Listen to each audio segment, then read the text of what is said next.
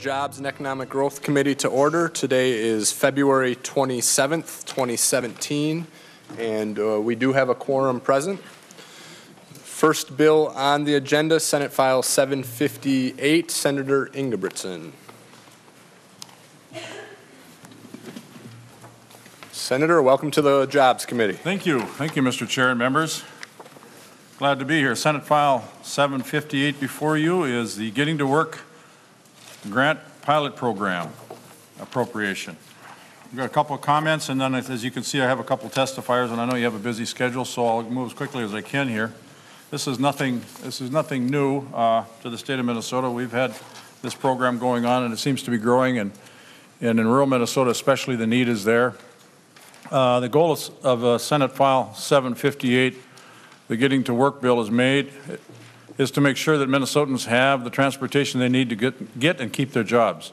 In greater Minnesota, for most people, this means having a reliable personal vehicle, and it's not an easy task in some areas because they have a long ways to drive.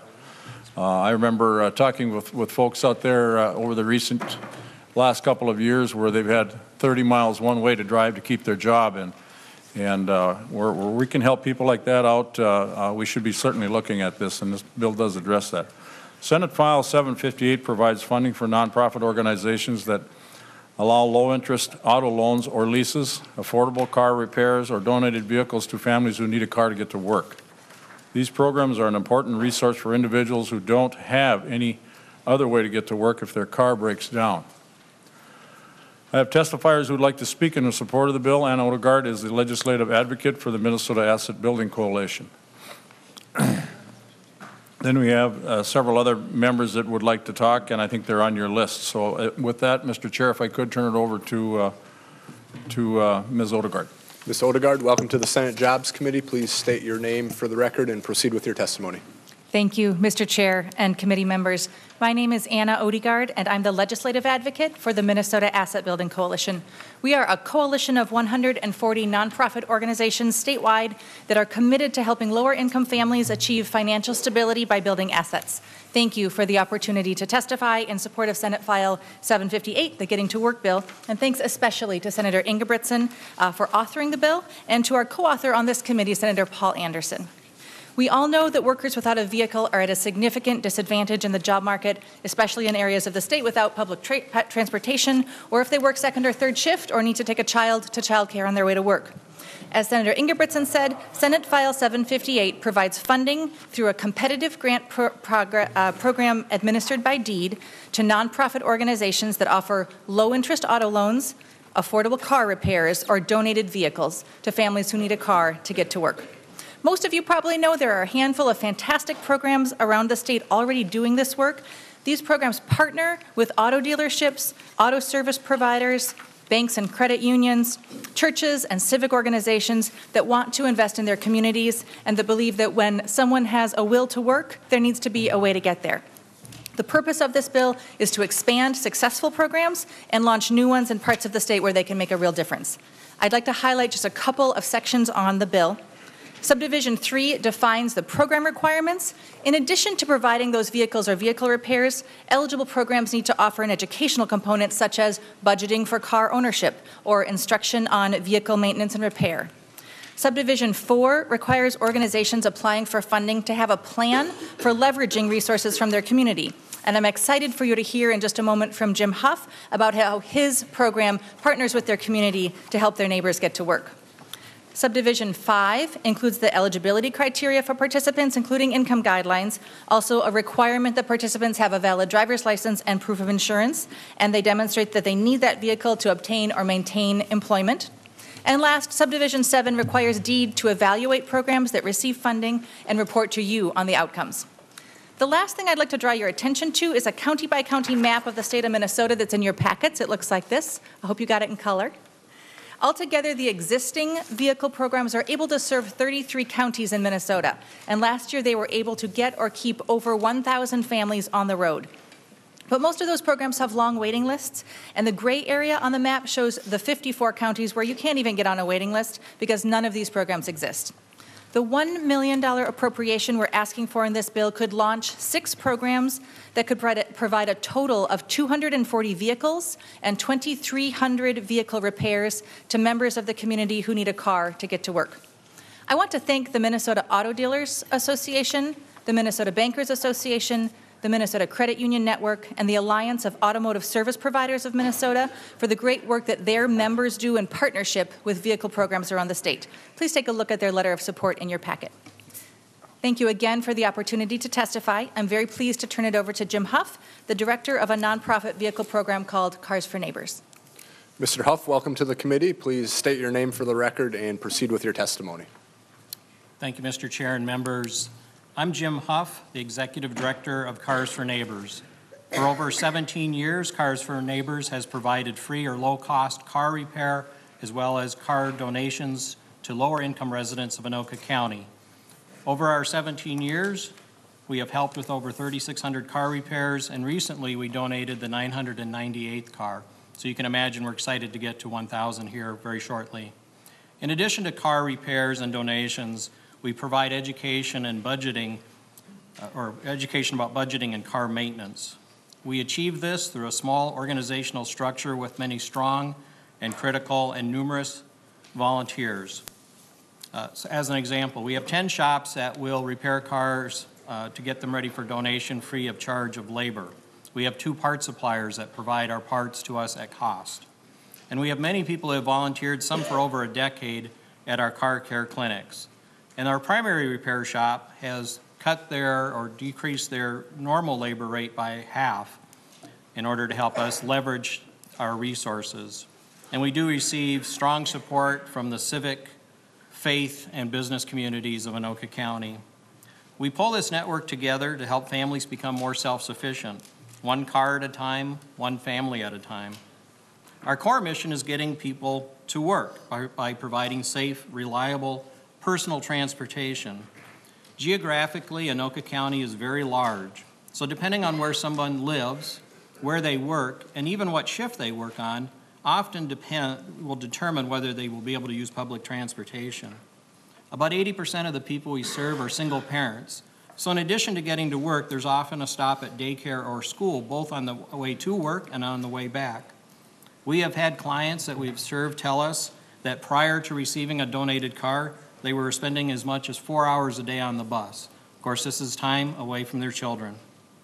And although keeping people employed is our core mission, we know that when someone has personal transportation, it opens up opportunities to fully participate in their communities. Having families that are mobile create vibrant communities where they can get to work or have access to health care and a means to get their children to school and community activities. So for us, a car is not a luxury, but rather a means to engage fully in one's community. I thank you for your time and your kind attention. Donna? I would like to then introduce Donna Hunt, who is on our board of directors and also will be telling her personal story about Cars for Neighbors. Thank you. Ms. Hunt, welcome to the committee. Please state your name for the record and proceed with your testimony. Hello, members of the committee. My name is Donna Hunt. I am a long-term resident of Anoka County and work with the elderly and disabled. I have 2 children, Michelle, 27, who's recently engaged, and Jake, 25, who has cerebral palsy and nonverbal learning disability. In 2012, I finally got the courage to leave a 16-year domestic violence marriage. At the time, I had just started working at the county, and I was struggling. My daughter had moved out, and my son, Jake, still with me, had many appointments at Gillette Children's Hospital. I was driving a van that looked good on the inside and the outside, but had many mechanical issues. Only one window worked. It was always overheating, so we had to drive with the heat on, which definitely wasn't fun on those hot days. All 4 tires had slow leaks in them, so every morning before work, I would walk around to see which tires I needed to top off before I went anywhere. The transmission often would stick in second gear, and the back brakes were pretty much non-existent. I was constantly in fear of my car breaking down, and what would that mean? Would I have to go back to an unhealthy situation? Would I lose my job? And how would I get Jake to his appointments at Gillette Children's Hospital? I reluctantly applied for a program called Cars for Neighbors, thinking it was a long shot. To my surprise, I got a call the very next day explaining the program, asking for required documentation they needed, and I was told I needed to attend a car care Saturday. It was incredibly nice to have people care about my situation and treat me with respect. I attended the car care Saturday where I learned about general maintenance on cars and took a budgeting class. I couldn't believe my eyes when the director took me over to this wonderful little Saturn and he was handing me the keys to it. I immediately started crying and couldn't stop. And he said, I cannot give you keys if you can't stop crying because it's not safe for you to drive. So here I was, broken, depleted, and trying my very best to support my son and I. And this organization cared enough to help me get the one thing I really needed, a reliable car. So you may be sitting there thinking, that's nice, they gave you a car.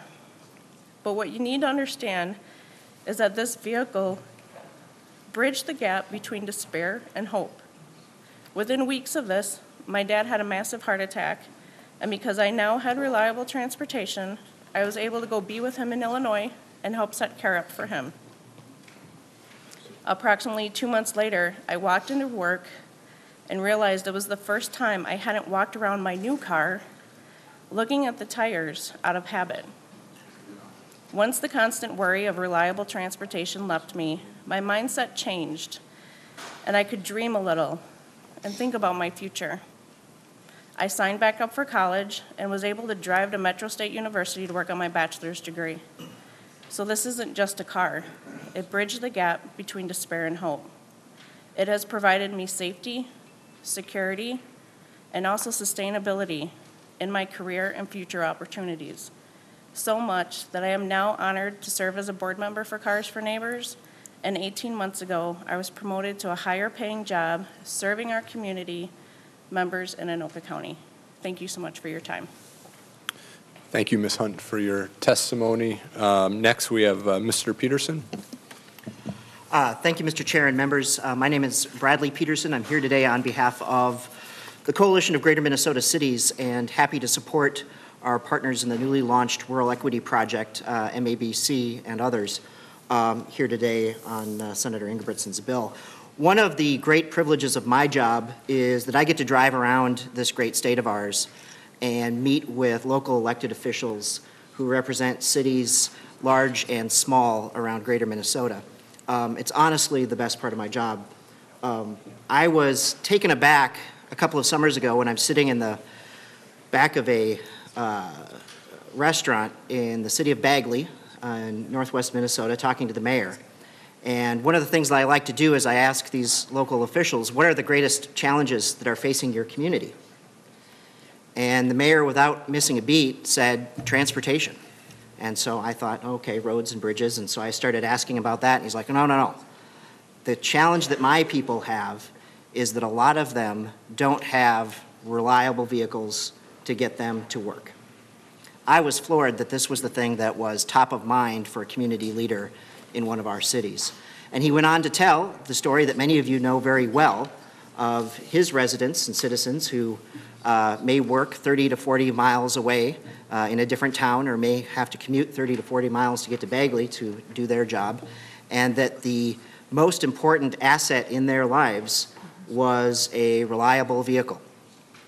And so I can tell you since then I've talked to many elected officials for whom this has been a concern, and I know that Mayor Carlson, the mayor of Alexandria, is a big supporter of their vehicle program in that community and can testify to the power of change that it's made for people that she knows. And so, Mr. Chair, just really appreciate the opportunity to be here to lend our voice in support of this effort and do hope that as you are assembling your budget that you're able to find some room in your budget for this modest request. Mr. Peterson, thank you for your testimony. Members, any questions for any of our testifiers this afternoon on Senate File 758? Seeing none. Senator Ingebrigtsen, any final comments? No. Not really, Mr. Chair, just I think it's pretty compelling what rural Minnesota, the challenges they have out there, and as evidenced by the lady sitting next to me, I've heard a lot of those stories, and I'm sure some of you have as well. And I think the amount of people that are volunteering and that are helping out with repairing cars, and they just take them in. They just take them into their shops, and with a little bit of assistance from the state, we can keep an awful lot of people going forward with their families. So appreciate the opportunity. Thank you. Thank you for bringing this issue forward. With no other testimonies, everyone else in the audience, I would like to testify on Senate File 758. Seeing none and no further discussion, Senate File 758 will be laid over for possible inclusion in the Jobs and Economic Growth Omnibus Bill. Thank you, Mr. Chair and members. Thank you, Mr. Chair. All right, members, next we have Senate File 980, Senator Westrom. And we have two broadband bills, and Senator Simonson, if it works for you, we'll go through Senator Westrom's first. And I know he's got at least an author's amendment, and there may be some others, and then after we take care of his bill, then we'll bring you up, and then we'll do the testimony after that. Very good. Senator Westrom, welcome to the Senate Jobs Committee. Thank you, Mr. Chair and committee members. Mr. Chair, I have an author's amendment, and I'm wondering, just for the sake of describing it, if it makes sense to just put that on the bill, and then I can present the bill as amended. It was a tweak in the oversight on my part of not putting a provision in that I had intended to at least put in for discussion. Sure. So Senator Westrom has the A2 amendment. Senator Utke will move the A2 amendment. This is the first committee, so this is an author's amendment. All those in favor of the author's amendment, please say aye. Aye. Opposed? I can't vote. Motion carries. Senator Westrom. Well, Mr. Chair, in what the amendment does, and members, what I'd like to have in for the discussion is dealing with the challenge or the appeal process that's currently in place, and it just doesn't subject these dollars to that appeal process. That was how I originally had intended to draft the bill, and so I appreciate you at least putting that on so we present the bill. That's what I wanted to start with from a discussion standpoint. Okay. I'll get into Senator Westrom, before you proceed, Senator Isaacson. Thank you, Mr. Chair. Are we doing the A1? Is that right? Senator Isaacson, we did the A2 as the author's amendment. And then we'll be doing the A1? Let's see here, A1.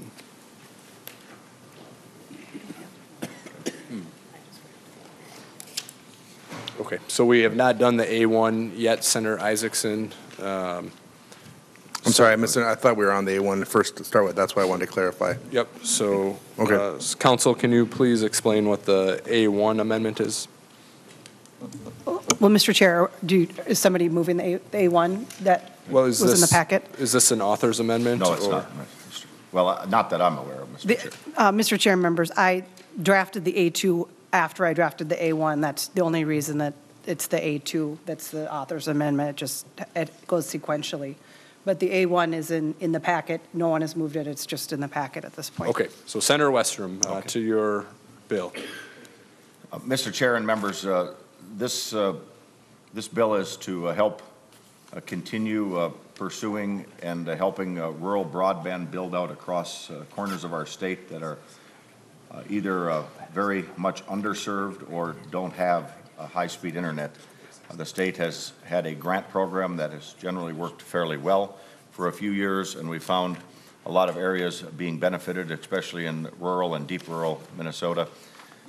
There are simply places like 75 years ago when electricity came through this country, that rural and deep rural places didn't have electricity, and it was hard to make a business case that the private sector alone would be able to build out to these areas without enormous rates, different than most of the other customers, or it just wouldn't happen because they couldn't make a business case to afford it or justify it or recover their costs for investment. So we have a program in the state of Minnesota that does a 50% match, up to 50% match of state dollars in certain areas that are unserved or underserved. What this bill does is continues the spirit of that to help out the rural areas that are being left behind by the digital age and the digital economy and high-speed internet. But this would allocate $35 million, and in doing that, Mr. Chair and committee members, the unserved areas seem to be harder to get built out right now, and I've got areas in my district that continue to not get built out, or it's hard to make the case that areas in rural Traverse County, for example, or western Grant County around the city of Herman, Minnesota, aren't experiencing or enjoying the high-speed internet that many of us do, even in smaller towns in rural Minnesota that do have high-speed internet. So what this would do in short is it would take 30 of the $35 million and target it towards the unserved areas. Unserved is defined in statute, and it would allow up to a 75% grant in those areas that are even harder to serve. Many have said in order to build these out, you're going to probably have to have some additional dollars or grant dollars. Secondly, it would allow up to $5 million to be used for the underserved areas to help continue building those places out that are barely on the edge of high-speed internet, but do have some in existence. And Mr. Chair, members, this would also change the requirement that currently in statute for the broadband grants, we approved last year the last mile not to be subject to prevailing wage. About 2 years or 2 or 3 years ago, when these grants first went out, the first year, the response by just about every agency or entity that was using the grants noted one thing, that the prevailing wage laws in the state of Minnesota were driving up the cost of these grants by about 25% or more. Big Stone County was one of the first big projects in the state. It happens to be in my district. The county commissioners came to me at meetings and said, our project cost went from $3.2 million to $4 million on the same project because we had to subject it to the prevailing wage laws. They would rather that we just let the entities that are putting in broadband now go for the best bid and assist them with dollars, and we could stretch these dollars for the rural broadband grants much further if we let the private market continue building out like they currently will, and just simply be an assistance for those areas that are hard to serve and without some additional dollars aren't going to get some rural broadband deployed or built. And so with that, Mr. Chair, that's kind of a overview of the whole bill. I guess lastly, just the amendment that we added was the appeal process that was put in place last year. I've had several come to me and raise concerns that the process allows the current providers to knock out their proposals, and they don't feel it's fair. And Mr. Chair, I offer that to have us look at that for a discussion purpose. I do think there could be some merit to the appeal or challenge process, but I think there also ought to be equal penalty if somebody is challenging to knock out the competition and then there's not sufficient evidence that they're going to move quickly to build out that area, or there should be a penalty if they knock out the grant applicant and then don't build out that area, because it merely puts people at least 3 years further behind if something doesn't get built in that area, because they can knock it out for this process and 18 months thereafter. That really eliminates them for the next 2 cycles as well. So that's what the amendment would do. I'm happy to answer any questions or continue to work with you and other interest groups in trying to advance rural broadband grants. Well, thank you, Senator Westerman. I know there are a number of people that are going to testify. We have Senator Simonson's Senate File 235 as well. That's the broadband grant. That's the recommendation from the broadband group.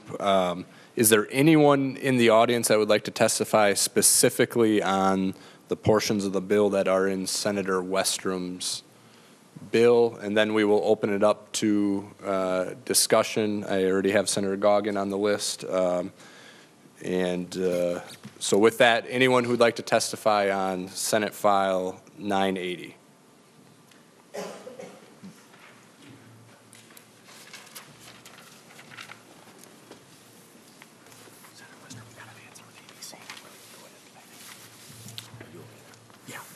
Mr. Hanson, welcome to the committee. Please state your name for the record and proceed with your testimony. Thank you, Mr. Chair and members. My name is Adam Hanson. I'm with the Associated Builders and Contractors of Minnesota. ABC represents over 300 merit shop construction companies throughout the state who employ over 20,000 high-skilled, high-quality, multi-skilled craft professionals. These contractors and the men and women that they employ represent and are a part of the 65% of construction workers that choose not to belong to a union. ABC supports Senate File 980 without any other amendments besides the author's amendment.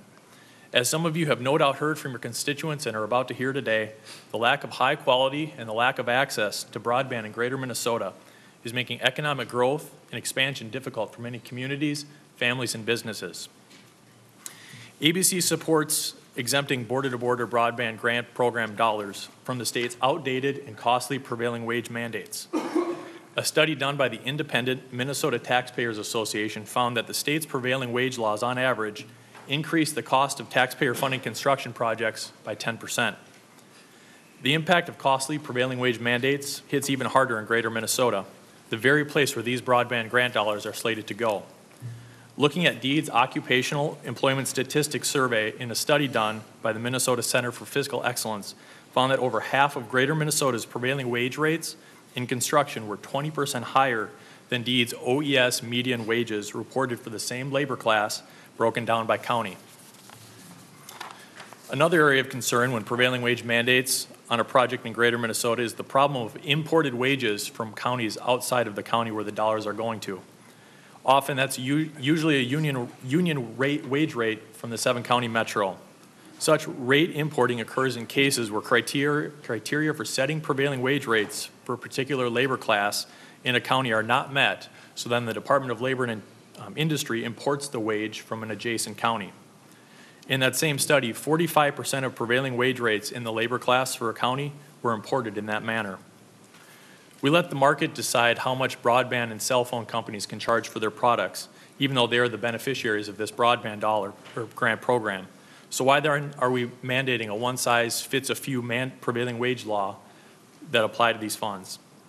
ABC and the tens of thousands of construction and craft professionals who choose not to join a union are disappointed that prevailing wage exemption is potentially, well, hasn't been removed yet, excuse me. With limited resources in cities and counties, along with finite amount of grant dollars from the state, exempting critical broadband infrastructure projects from the outdated prevailing wage mandates is the right thing to do for greater Minnesota. Thank you. Thank you, Mr. Hanson. Mr. Dorman, welcome to the committee. Please state your name for the record and proceed with your testimony. Thank you, Mr. Chair and members. My name is Dan Dorman. I'm the Executive Director of the Greater Minnesota Partnership. I want to testify, Mr. Chair and members, on the A2 amendment. You can have a robust discussion about the dollar level that you want to put into the fund, whether it's the amount called for in this bill, the amount called for in Representative Simonson's bill, the $60 million that the governor's calling for, but they all need this amendment attached to them, and here's why. This is the language added last year to the challenge process is very anti-competitive. So for those of you who believe in power of the free market, the power of competition, you really should support the Westrom Amendment. The idea is that somehow there's these incumbent providers out there that were about to make this investment, and all of a sudden here comes this outsider, sneaking in under the cover of darkness and taking their territory is really not how it works. If you think about a community in greater Minnesota or the metro area that has poor internet service, somebody, usually the Chamber of Commerce, the city, somebody's going to organize a meeting, right? And we're going to start talking about this, and the public's going to be aware of it, and the newspaper's going to be there. And if there's an incumbent provider that was about to invest capital dollars over the next couple of years, they'd likely drop by that meeting and say, hey, folks, you don't need to do this because we're going to do it, right? That is what happens in the real world. What this does is it it prevents somebody from coming in and saying, hey, I think I can serve this better than that incumbent provider. The incumbent provider bounces them out. Okay, they may come back in a couple of years if the incumbent provider doesn't do what they've promised to do. Or what also might be likely to happen, though, is they're not likely to ever reapply again. Why would you spend the money to put an application together to go apply for a grant, get a grant, and serve an area, only to have your application and your money kicked out? So I think that there's some other changes that I'd recommend you make, but this is a critical one, and without it, I think we're really hurting and impacting the effectiveness of the grant program. I would encourage you before, Mr. Chair, before you button up your final bill, really try to understand what the implications were. We've only had 1 year of it, but I know there were some successful challenges, some projects that were put on hold. I don't think that's the direction that we want to go in. I think that the more we can encourage competition in this area is better. So that's my testimony on that amendment, Mr. Chair. I'd be happy to answer any questions. Thank you for your testimony. Members, any questions for Mr. Hansen or Mr. Dorman? Senator Goggin? Thank you, Mr. Chair. I'd like to move that we take up Amendment A1. Okay. Before we take up the A1 amendment, Senator Goggin, I just want to ask if there's any other folks that would like to testify specifically on Senate File 980 at this time. Okay, seeing none. Okay, Senator Goggin has the A1 amendment. It should be in members' packets, and Senator Isaacson, I apologize, this is where the confusion was. This amendment was drafted before the A2 was at Senator Goggin's request. Senator Goggin, you want to explain the amendment? It is in everyone's packet. Thank you, Mr. Chair. What this amendment does is it deletes Section 2, which is lines 1.12 through 1.18, basically strikes out the exemption of the prevailing wage. Okay, Senator Goggin, and just so I understand correctly, your intention is not to undo the work that was done last year as far as the last mile, those types of things, as far as prevailing wage. You're just striking it from this language in this bill, which means current law would proceed as is. Is that correct? Mr. Chair, that's correct. In Senate Council, is that how the amendment is drafted, just so everyone's on the same page? Yes, Mr. Chair, if we get rid of Section 2, the new language that it was underlined would not go further along with this bill, and the current law that exempts that last mile infrastructure exemption for prevailing wage would stay in current law. Very good. Thank you. Members, any discussion on the A1 amendment? Senator Little. Chair, I guess in reading the amendment, it does say page 1, delete Section 2. I mean, Section 2 does cover 112 to 118. I guess I'm a little confused. So the way I read it in Senate Council, you can correct me if I'm wrong, but we're just striking it from the proposed bill, which means current law would prevail because there would be no changes to current law. But Senate Council, please correct me if I'm wrong. Yeah, that's correct, Mr. Chair. And it is kind of confusing. If we wanted to completely get rid of this broadband prevailing wage exemption for last mile infrastructure, we would have to include in a repealer. We'd have to repeal 116J.398, which is the current law. And just getting rid of this section just means that new language that was going to be amended onto the current language is no longer in play. It's not included in the bill anymore. Otherwise, we'd have to have a repealer to get rid of the entire law. Senator Westrom, any comments on the A1? Well, Mr. Chair and members, I would ask you to consider not removing this provision, and if we want to change how we calculate the prevailing wage in the rural grant program or do something else, I'm certainly open to those discussions. But Mr. Chair, members, as I stated, and you heard Mr. Hansen talk about 10 to 20% difference, my providers through and through have told me their estimates have gone up generally at least 25% just to meet the prevailing wage requirement. These are the same companies that are plowing in internet, updating in their current service territories, putting out an estimate and getting back multiple bids and going with the best, lowest bid. They're doing the exact same process, whether they have 50% or some percentage of state tax dollars supplementing the cost of that project or not. The difference is if they've got to raise the bids 25% more because to comply with prevailing wage laws, which don't represent the wages they're getting estimates from in the private sector. It means the dollars we have for rural broadband grants just go less, build less rural broadband.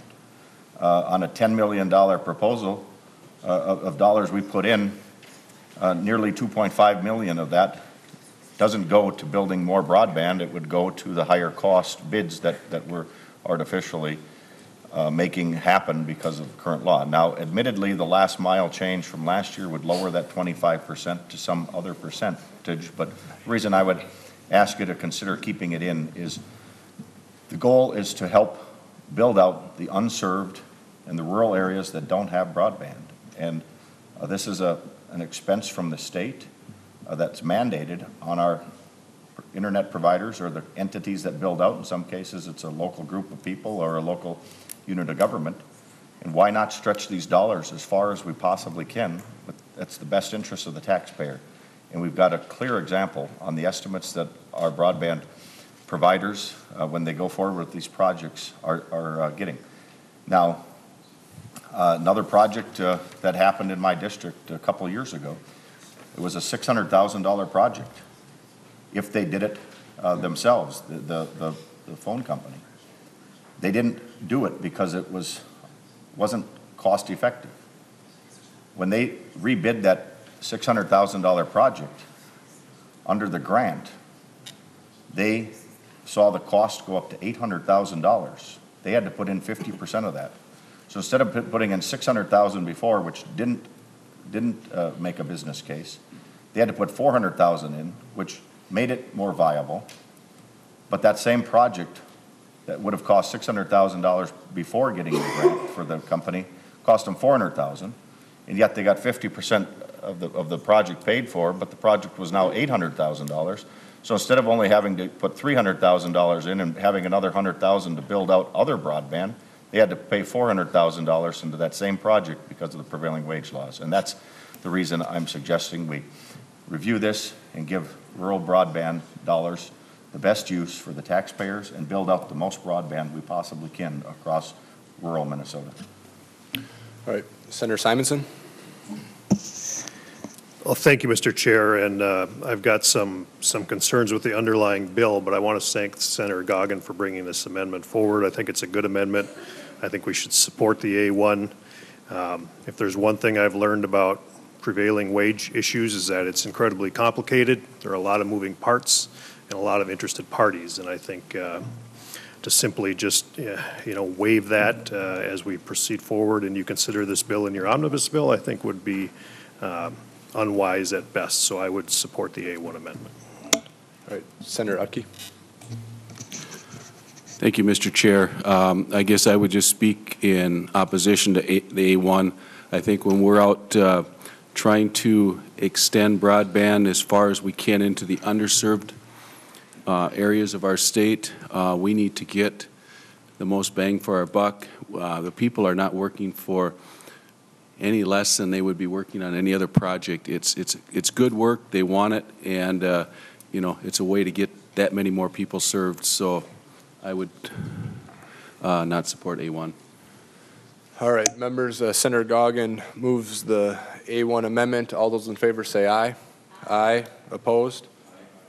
Motion carries. The A1 is adopted. Any further discussion on Senate File 980?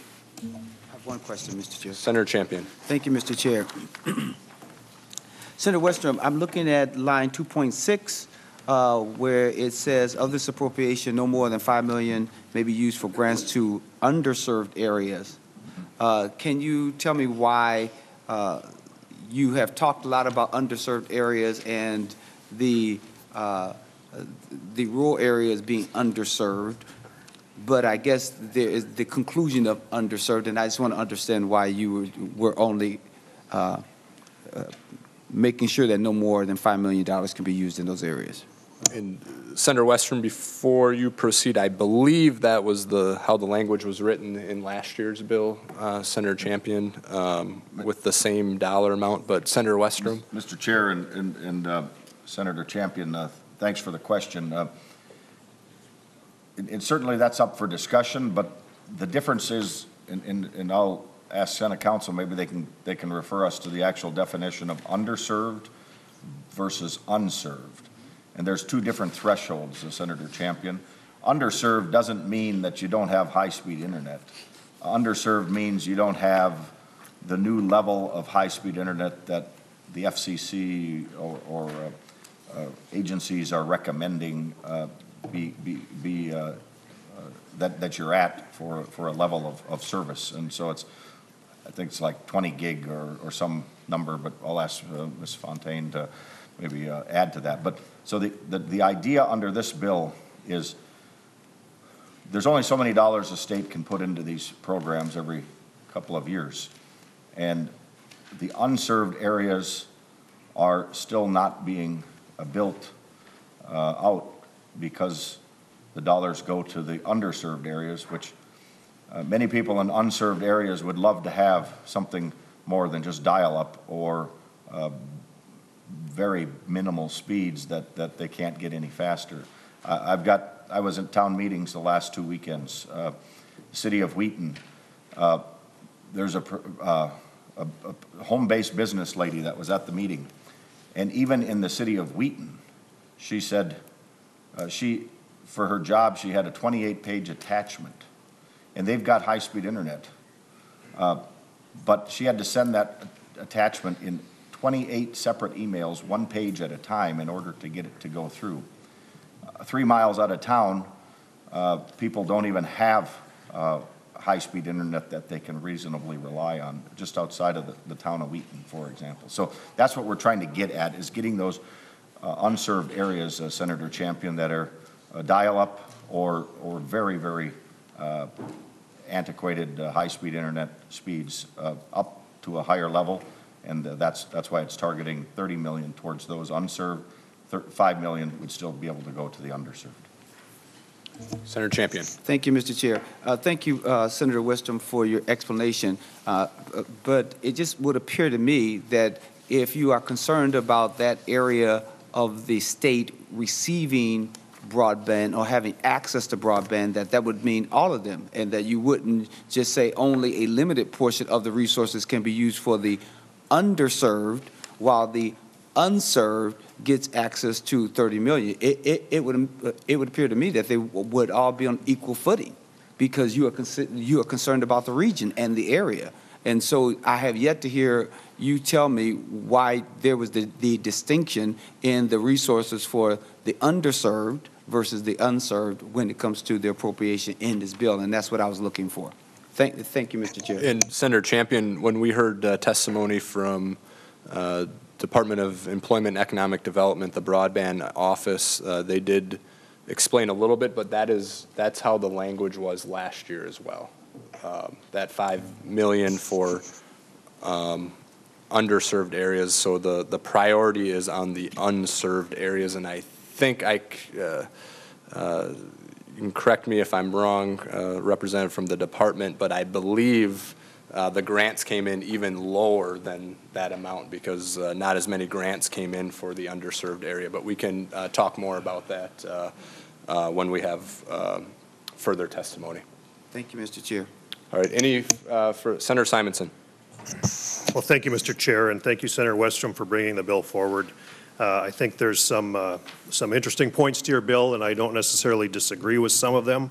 But I will say this, and as I said earlier when we talked about the amendment, I have found over the last few years working on this issue that it is incredibly complicated, and there are a lot of varied interests in this arena of broadband development. And I think everybody agrees, or just about everybody agrees, even here in the legislature, that building out a border-to-border, adequate, good quality broadband service is high on the list of priorities of things to get done. the question really comes to play is how do we do that? And I think, there's a reason why my bill doesn't have any policy language in it. It's because I don't want it to be complicated, and I don't want it to be bogged down in details. I think it's important to remember, as the chair rightly pointed out, that we just went through a grant award process, and we have the numbers from that back here, and I'm just looking at the numbers that we received from DEED in one of our committee hearings here, Mr. Chair, and it says pretty clearly that there were 62 applications in the last round, 42 projects were awarded in regions all across Minnesota. Unserved locations, 18,370, and underserved locations of 568. So I do think that the policy is working, and I do think that we're reaching out to areas of unserved Minnesota. Now, I think one of my goals, as I started this 4 years ago, is that we get to the point where we don't have to continue to worry about the policy language in the grant appropriation process, and we don't have to worry about finding funds to put as an appropriation. And by saying that, I mean that I hope we get to the point where we are done, and Minnesota is connected border to border. But I would just caution us as we move forward and you lay this bill over and consider about the policy is that there are pieces in here that were incredibly difficult to accomplish because you have a variety of interests coming together, and that was a lot of work. And I think as we move forward and we think about subsequent grant rounds, we see how the challenge process continues to work. We see where we're at in terms of providing in underserved and unserved areas. And we come back, maybe in a year or in the next biennium and see where we're at, and then consider some policy changes. But I strongly encourage us that if we're going to consider substantial policy changes such as within this bill, that we bring those interested parties together and figure out how to do that in the best interest of Minnesota. So I would be a no on the bill. Senator Simonson, that's a good segue into your bill. Any further comments on Senate File 980, members of the committee? Senator Westrom, any further comments? Mr. Chair, not too much, just I think it highlights the importance of rural broadband. I would just urge us, as we know that there's great demand, and a lot of the reason some of these unserved areas aren't built out is because they're sparsely populated. And I'm disappointed with the change on the cost, but we can certainly continue to discuss that. I would just urge us to find the best ways to match and stretch the tax dollars in helping more and more miles of broadband get built in our rural areas. And last thing I may have failed to mention, but it's not a big point, but in looking at the last grants that were approved, the cap had been at $5 million. We have lowered the cap to $3 million to help promote more projects, maybe more people to apply, but the dollars to stretch a little further. And by and large, I think there were only one or a couple projects that were over the $3 million cap, and so it seemed reasonable to set it at $3 million and stretch the dollars as far as we possibly can, because that's what's going to help rural broadband get built out. Thank you. All right. Senator Westrom, thanks for bringing the bill forward. Members, Senate File 980 as amended will be laid over for possible inclusion in the Jobs Omnibus Bill. Senator Simonson.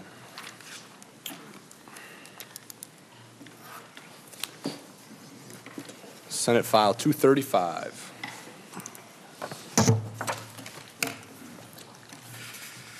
Thank you, Mr. Chair. I do think it's Senate File 234. 234. You're right, 234. The agenda says 235. Thank you for the correction, Senator Simonson. Senate File 234. Thank you, Mr. Chair and members. And before I start, I just want to say thank you to Senator Westrom. He makes a lot of good points, and I think ultimately we're all trying to get to the same end goal. It really just becomes a matter of how we get there. And today, Mr. Chair, members, I just want to provide you a simple bill that really is just an appropriation. And the number itself is large in respect to $100 million. I understand that. But the $100 million figure did not come out of thin air. This is consistent with the recommendation of the Governor's Broadband Task Force. which is not necessarily inconsistent with their recommendations in years past. And I am not suggesting to you that the legislature has always followed that recommendation. We are looking to invest, very simply, another $100 million into what has become really a highly successful border-to-border broadband grant program. Some of you will recall the legislature created this program in cooperation with Governor Dayton during the 2013 and 14 session. And I think it's really important to note that in total and to date that we have invested over $65 million into this program. That sounds like a lot of money, but keep in mind as you think about this, the size of the need and the demand across greater Minnesota. These investments have helped extend quality connectivity to 10,000 homes, 1,000 businesses, and over 100 community anchor institutions all across greater Minnesota. There are a lot of really self-explanatory reasons for why Minnesotans want quality, dependable broadband service, whether it's in their homes for personal use, their businesses, schools, hospitals, resorts, or just about any other venue that you can imagine. I don't have to convince you that adequate broadband is really the wave of the now and not necessarily the future. And again, this appropriation simply aligns with the recommendation of the task force, which is made up of professionals in the broadband area, industry representatives, community representatives, and a whole host of people that are a lot smarter than any of us are on the broadband topic.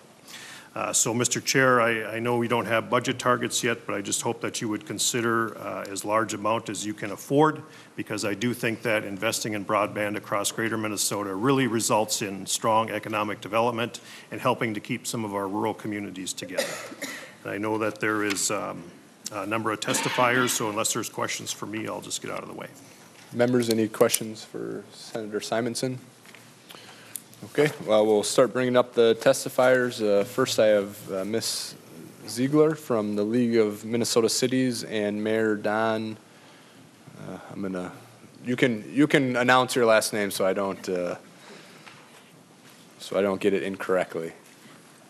And then we'll also bring up Donna Martin as well. And just please state your name for the record and proceed with your testimony. Thank you, Mr. Chair, members of the committee. My name is Laura Ziegler. I'm here on behalf of the League of Minnesota Cities. We represent over 830 cities across the state. And I just want to thank you, Mr. Chair, for hearing the broadband bills today, as well as Senators Westrom and Simonson for authoring and carrying the broadband funding bills this year. The League has a long-standing broadband policy, and it is, again, one of our legislative priorities. Before I introduce Mayor Bader here, I do want to mention that the League, along with 16 other organizations, sent a letter to the Governor's Broadband Task Force last October that outlined some of the issues that Senator Westrom talked about with the challenge process. So I'd be more than happy to share that with the committee or with other members as this moves along in the process. But just want to thank Senator Westrom for starting that conversation here today.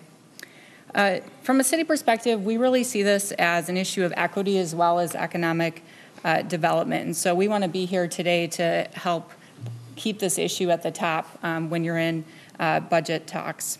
And so by way of example already here today, you were talking about underserved versus unserved areas. And we've seen a lot of dialogue in this area over the years. And so we see it as balancing that equity of access as well as the economic development in cities. So a significant investment in this program helps with that balancing act. Unserved areas help to address the equity issue and getting broadband to every home, every farm, every business, and that underserved component can help with the economic development component. And underserved areas can also help stretch that dollar a little bit more because they can pair it with unserved areas and maybe get their return on investment a little bit quicker. So here to talk about the importance of getting broadband to every home, but also what can follow economic development-wise within cities is the Mayor of Gaylord, Mayor Don Bader. Mr. Mayor, welcome to the committee. Please state your name for the record and proceed with your testimony. Mr. Chair, committee members, I'm Don Bader, Mayor of City of Gaylord, population of 2,300, about 70 miles west of here, very rural community. And some of you may have heard in the past couple of years the rumblings of maybe putting a medical college in that small community. Now, if you haven't, there's a lot of things that went into play in this, and to start out with, one thing is the development and construction of a new elementary school. In that, I put together a land swap deal where it made available the site for the elementary school in exchange for the current school, which the city would take in possession. That's just a small piece of it. The large piece of it is the RS Fiber project, high-speed broadband internet to our communities. This project consists of 10 cities, 17 townships that went together financially, and $1 million from the state of Minnesota got the ball rolling on this project. This project now is in its final stages of this year, building out to the 10 cities, and next year we'll start with the 17 townships. In this process, one of the financial committee members that were going out seeking financial assistance for this and ended up in the state of New York and ran into a developer that develops osteopathic colleges in rural areas. In doing this, the broadband internet opened up the conversation of having high-speed internet in this small rural community and at the same time having a school building ready to renovate. So at this time, we're still in the process of getting this to become reality, but without the rural broadband internet, this would not have been a possibility whatsoever. So the rural broadband internet, in my opinion, is the best economic development tool that we can have for small rural communities. Thank you. Thank you for your testimony. Ms. Martin, please state your name for the record and proceed with your testimony. Mr. Chairman and members, good afternoon. My name is Donna Martin. I am the IT Director for Pope County, P-O-P-E. I always say that, not to confuse with Polk. And I'm here today to talk about our broadband experience. We have become a very determined county to change and to bring broadband to Pope County. We have had so many complaints. Our school system last year, our high school, actually deployed their laptops to children from 5K through 12, or 5 through 12 students, and they found that 35% of them could go home, but they were in unserved or underserved areas and could not use their laptops. They had to bring in programs to come to school 2 hours early or stay 2 hours late, which became very difficult on the parents and their schedules and the learning ability. So we met with the schools, and we've, back in July of 16, Commissioner Larry Linder and Paul Jurdy and I formed a committee to see what we could do for Pope County. And where we've come to is we have applied for the Blandin Foundation grant, which we've received, and we will be starting our feasibility study now in March. We've met with 10, we have 10 telcos in our county, and we have actually met with 5 of them. And it's very disturbing where we have 10, but yet we show 62% of our county is underserved. So we met with 5 telcos so far to see what their obligations are or how they'd like to partnership with Pope County, and we've had a great response. 5 of them have agreed to it, and 1 electrical company has also come forward for funding for them. So we are moving forward. We've done surveys. We've started on the feasibility study, and we are determined to bring broadband to Pope County. We have 5,333 residents in our county, and like I said, 62% of those are underserved. So we hope that our partnerships that we will form will bring this all together. So we are just really encouraging that we have the border-to-border grant so that we can apply for that and actually achieve our goals for education and EMS and for the residents of our county. Thank you. Ms. Martin, thank you for your testimony. Members, any questions? No? Okay. We'll bring up the next 3 testifiers on the list that I have. I have Mr. Van Hoosier, Mr. Atwater, and Ms. Clough.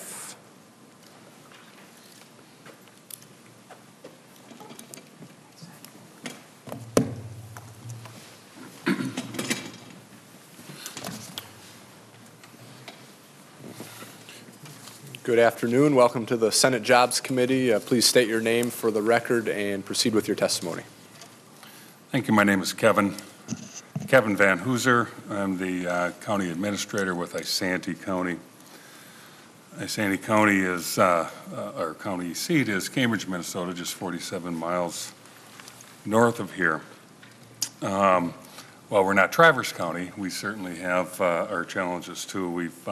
Our Economic Development Authority has thought there was a lack of high-speed internet, and they recommended to our county board that we form a task force to explore the situation.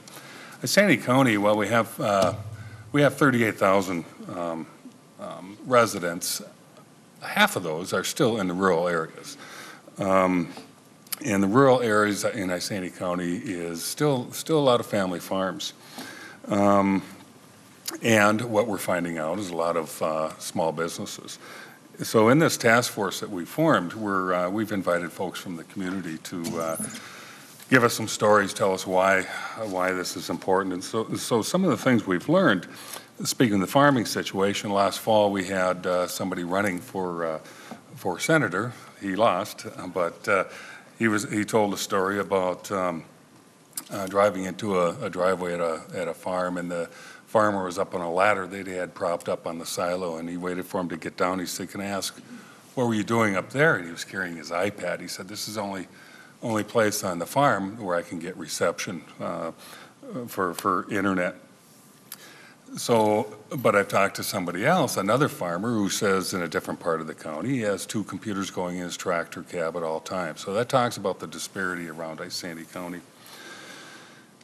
Small businesses, we've been hearing about many small businesses. As one told our task force, he runs a small business out of his house or garage. He has to take his laptop into town to place orders or receive orders. And another one, our hospital CEO joined us. And well, in the city of Cambridge, if you live or work in the city of Cambridge, there's not a lot to complain about as far as high-speed internet. But the CEO of the hospital said, "Kevin, that's not what we're worried about. We have future plans for out in the rural areas. Matter of fact, I just tried to recruit a physician, and when he found out that he couldn't look at the X-rays and at home where he wanted to live in the county, he chose not to accept our offer." So that makes it tough for our rural hospital. And a more personal story, as far as the county goes, we have a judge. One of our judges lives on the northeast part of our county, and when he takes his rotation to sign warrants, he's not able to do it electronically like all the other judges are. Our deputies have to get in their car and drive to the judge's house, so that cuts into our budget. So through all these stories and the task force, we have, and with the planning grant from Blandin Foundation, the county board has decided to apply for, just like Donna was testifying, apply for the grant through Blandin Foundation to do a feasibility study. And the county is committed.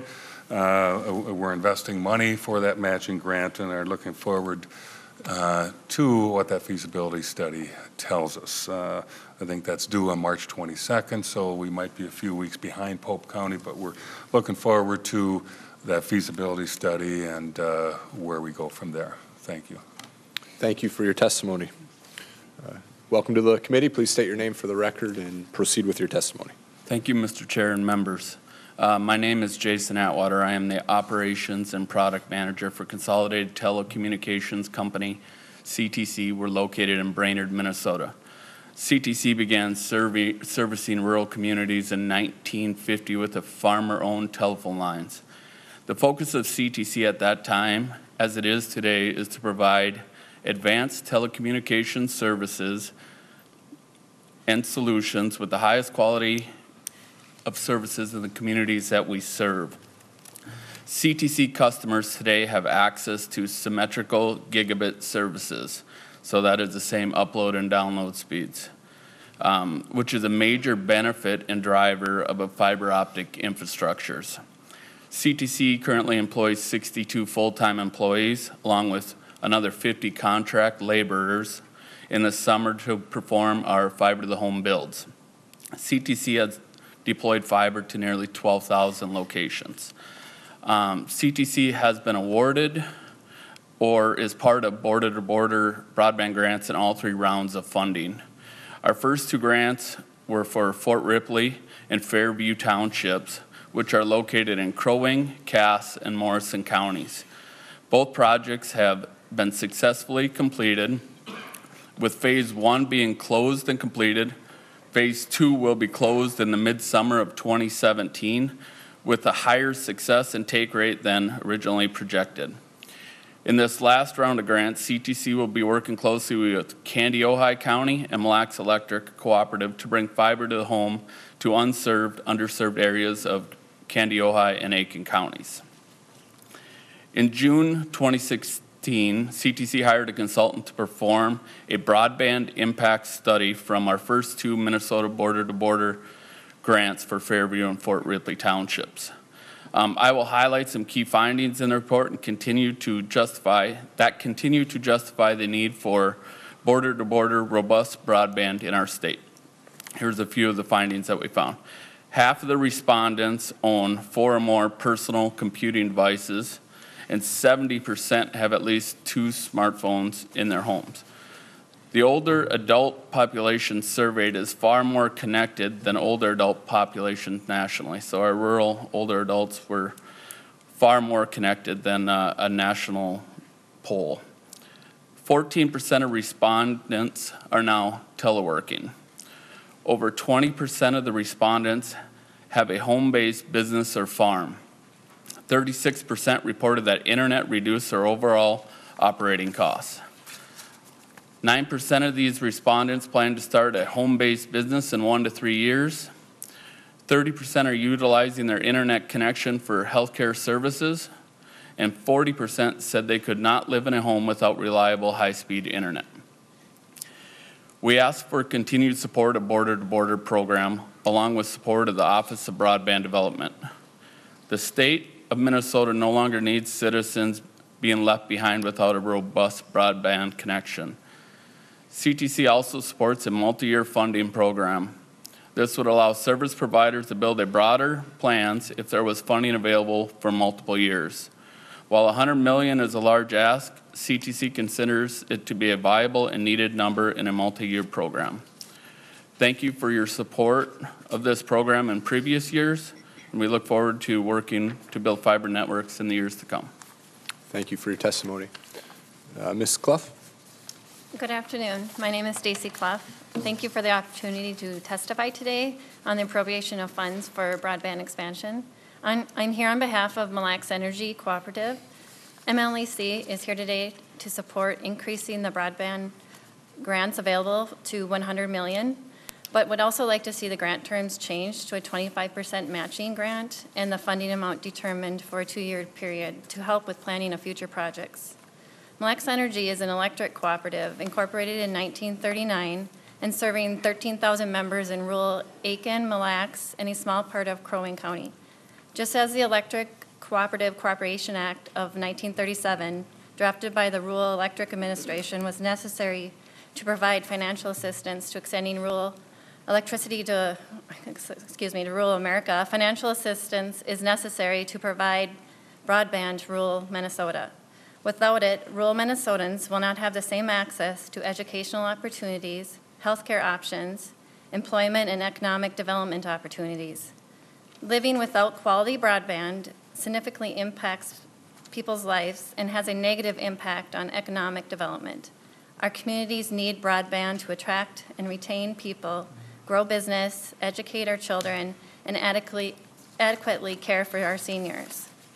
MLEC sees the need of our rural members and has partnered up with CTC to fill this void in our service area. Mille Lacs is proud to say that we are a recent recipient of a border-to-border grant to extend fiber to the home to a portion of Aiken County.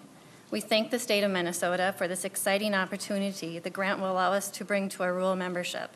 However, we hope this is only the start of a strong relationship with CTC and the state to meet the broadband needs in our area of central Minnesota. MLEC is committed to investing in our members and our community. However, we are unable to undertake the level of debt and financial risk of extending fiber to all of our rural members without financial assistance.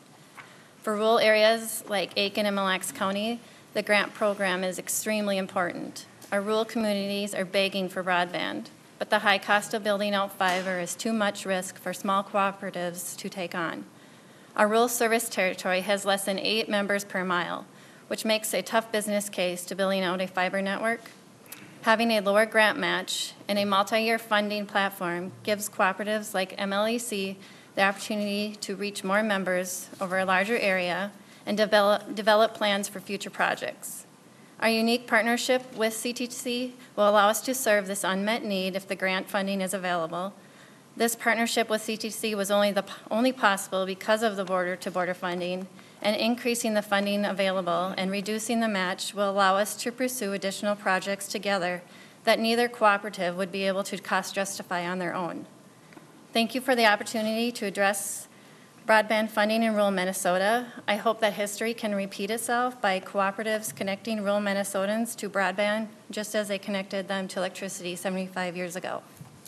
Thank you. Ms. Clough, thank you for your testimony. Member, any questions for these 3 testifiers? No? If not, thank you to all 3 of you for being here. Next, we'll call up Mr. Peterson, Mr. Christensen, and then I'm not sure if Mr. Dorman or Mr. Hansen would like to testify again. They're certainly welcome to if they'd like.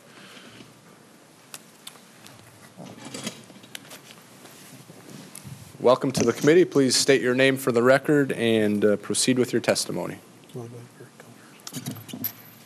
Good evening, or good afternoon, Mr. Chair. Gary Peterson, Executive Director of the Minnesota Association of Townships. And Mr. Chair, if it's okay, I would like to share my time with Nancy Hoffman and Bruce Hampton, who are with a project from Sunrise Township, which was awarded a grant this past session, and I'd like to have them be able to update you in the committee if that is okay. That is. We have about 15 minutes left, so just keep the comments brief, but welcome to the committee, and please state your name for the record and proceed with your testimony. Thank you. With the Association of Minnesota Townships, we do represent 1,781 townships in the state, about 9,000 township officers, and over 900,000 residents. This is very, very important to us. I can't say that enough. This has been one of our top priorities the last few years, and continually our needs are out there, and we need to continue having grant money put forward so we can continue to get broadband, not to just the populated areas, but to that last farmhouse in the townships that we're so concerned about. A new round of grants would continue after 3 years would be fabulous. We certainly need this to be going every year. The $35 million would again put us in the same range as we were last year, which is very acceptable to us. We certainly would like to see more. We'd like to get the projects done faster if we could. But again, we realize that you have budgetary restraints as well. The disparity between our city counterparts and our rural township people is really what concerns me. When I go out into the rural areas, and again, I live in the rural area. I live in Elmira Township in Olmsted County, even though I'm the executive director for the state association. So I know what it is to have very slow and poor internet options. Just to give you an example, very recently, I was going to order some tickets online for the Billy Joel concert. I was on and watching my computer go like this, and again, I have satellite coverage, and they say that I have between 3 and 15 for speed. I would question that, but that's what they provide me. And as I'm watching it spin, I'm talking to my daughter who lives in Minneapolis. And she says, "Dad, you want me to check and see if I can get the tickets for you?" And I said, "Why not?" And I mean, it was less than 2 seconds literally. And she says, which seats would you like? And my computer's still going like this. Folks, that's the disadvantage that we're at. And it's not only the recreational areas, but we've got a lot of issues that are home-based businesses. I talked to a lady who moved to the Thief River Falls area in a township just recently. She had to let her business go because she did not have the internet required to operate that home-based business in the rural area. We have agricultural needs. They're huge with all the technology coming into the agricultural field. School children, they're given computers in school. We have stories of kids in the rural areas, their parents have to drive them to the McDonald's parking lot, to the coffee shop, to the school parking lot, to hook up and be able to do their homework at night. Medical, going online. Many of our medical resources in the rural areas are going by the wayside. Medical online is going to be bigger and bigger. We're not going to be able to have it if we don't have true high-speed internet. Emergency services also need these, and again, it's certainly a concern in the rural areas. Our emergency service is going to keep up. Also, I'd like to say that we would also support the A2 amendment today on the no challenge process. With that, Mr. Chair, I'd like to turn it over to Nancy Hoffman. And actually, Mr. Peterson, what I'm going to do is, since we had Mr. Christensen on the list, I'm going to let him buzz through his slideshow very quickly. We only have 10 minutes, and then I'll allow the final moments of the committee to get an update from Ms. Hoffman. So, Mr. Christensen, please state your name for the record and proceed with your testimony. Thank you, Mr. Chairman, members of the committee. For the record, my name is Brent Christensen. I'm the President and CEO of the Minnesota Telecom Alliance. We're a trade association that represents 45 incumbent telecom providers, basically everybody but Frontier and Windstream throughout the state. I'm going to buzz through these real quick, but I want to talk about some things and kind of build on what Senator Simonson started with, and the kind of a little bit about the program and where it has been and where it's going to go, and why this border-to-border broadband program is so important. It improves the business case for rural broadband. My members go to the last mile. We serve the very rural areas. Sometimes there's one customer per mile, sometimes less. And these border-to-border broadband loans or grants have helped make the business case where a business case didn't otherwise exist. So if not for this program, broadband would not have gotten to the far reaches of the state. It promotes meaningful collaboration. I just want to build upon the previous testifiers and the partnerships that have been formed out of this. We have some examples in the state of Minnesota of disasters that have happened when local government have tried to go into the telecom business. But because of this broadband program and because of the Office of Broadband Development, we now have some success stories and we have some recipes for success, and we have new ones that are popping up all the time.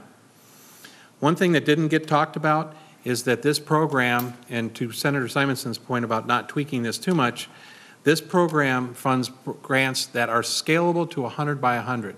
That means what we put in the ground today or what you provide state broadband grants for today are not the end of the story. Anything that gets state broadband grant money has to be scalable to 100 by 100. That's important.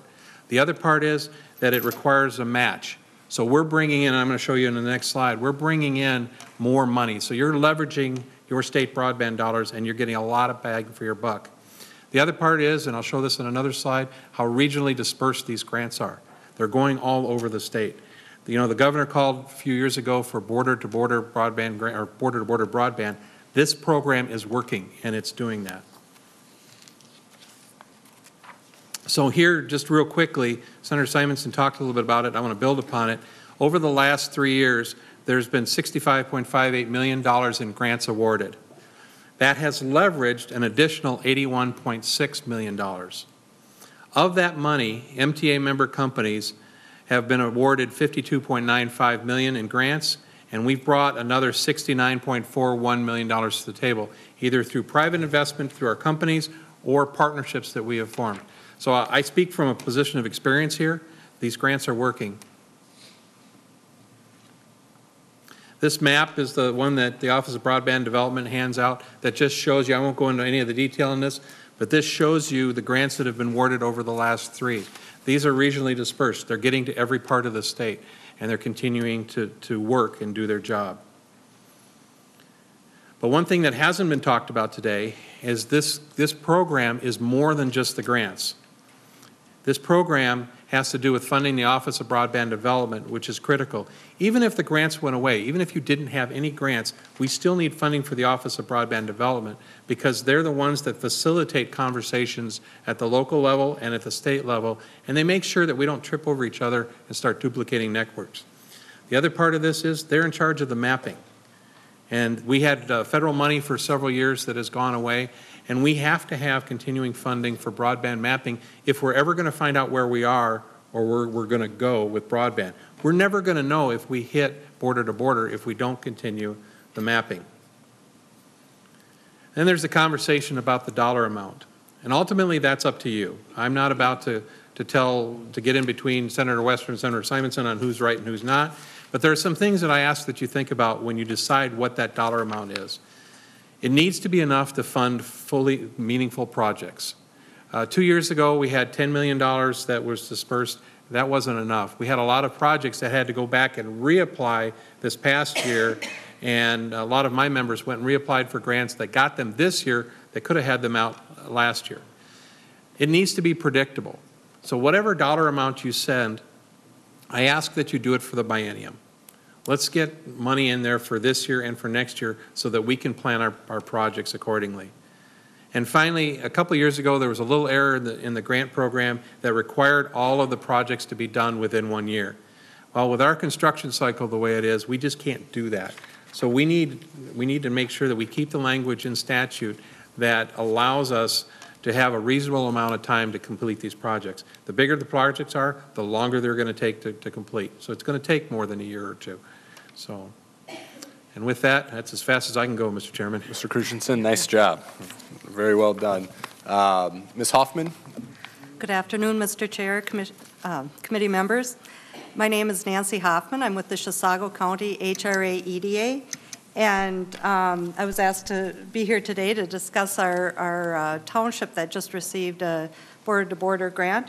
But to give you a little background, I wanted to say, you know, in our industrial parks, we have businesses looking to locate expect us to have the infrastructure in place, or they're not going to come. So for the most part, we're very lucky that we have that in place.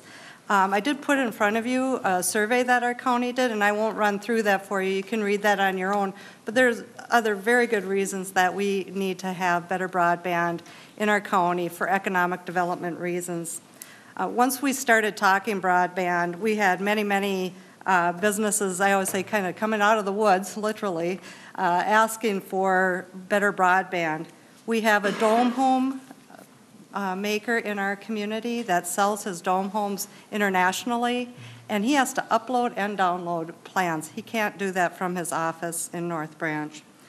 Gas stations, wineries, drive-in restaurants have called because the broadband isn't reliable enough. They often cannot use their credit card. And so if they can't do that, they're losing business. They're turning them away. We have, the reason we're here today basically is there's a third generation business, a manufacturing business in Sunrise Township with 40+ employees that was paying more for his broadband than any other cost, including his labor.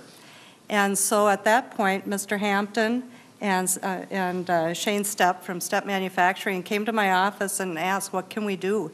This started as a project for one manufacturing business, and it turned into almost, what 3/4 of a township project.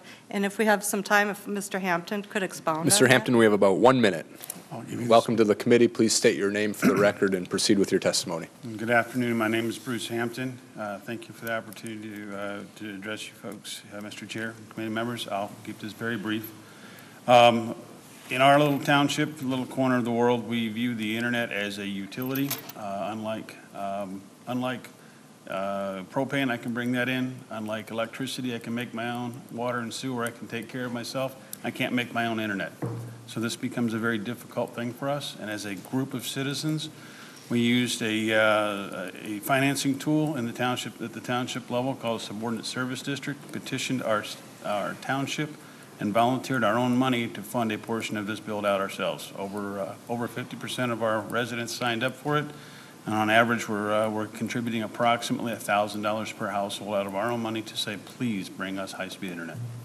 Very good. Thank you so much for the update. Thank you, testifiers. Senator Simonson, if you want to come up and give some closing comments. And as you make your way up, I just want to recognize Ms. Dana McKenzie from the Office of Broadband through DEED, and want to thank her and her team for their work on this issue as well.